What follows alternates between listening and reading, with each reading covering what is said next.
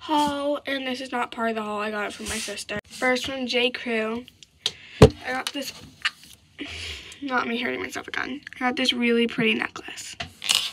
It was 50% off, so I got it. If you saw my haul yesterday, I got these same pajama pants, but I got like a different like color and stuff.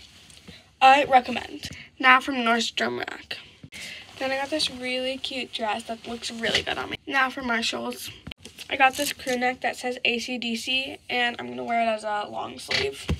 Then I got this cropped long sleeve. It's not that cropped, and it's like ribbed, if you can see. Then I got this super soft cropped long sleeve in white.